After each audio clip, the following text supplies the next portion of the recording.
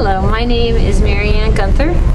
I live in Ridgewood, New York, which is just outside of New York City, and I am a licensed creative art therapist I've been registered since 1992.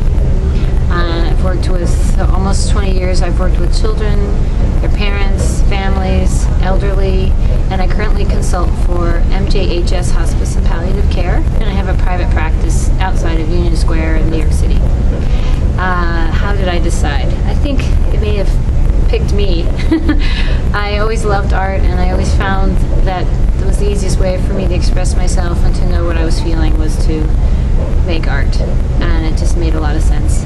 I had been in the educational field, and I found myself more interested in hearing and learning and helping adolescents become who they are rather than trying to teach them a skill. So that was the beginning of that.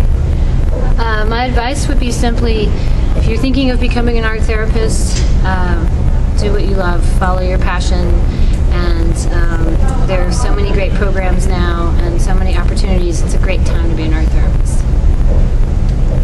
I guess very simply, I'd like to see easier accessibility. I think every hospital should have an art therapist on the unit. I think every school should have a creative art therapist.